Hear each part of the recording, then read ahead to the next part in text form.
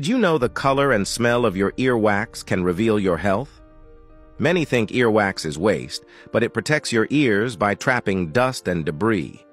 Special glands in your ear produce wax by mixing oils, sweat, and dead skin cells.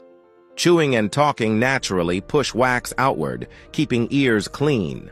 Wet wax is common in Europeans and Africans, while dry wax is found in East Asians.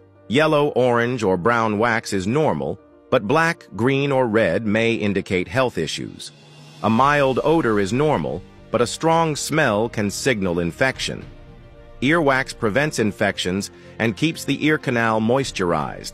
Excess buildup can cause blockages, discomfort, and temporary hearing loss. Avoid cotton swabs and ear candles. Swabs push wax deeper, and candles can cause burns or blockages. If you have ear pain, hearing loss, or a blocked feeling, see a doctor.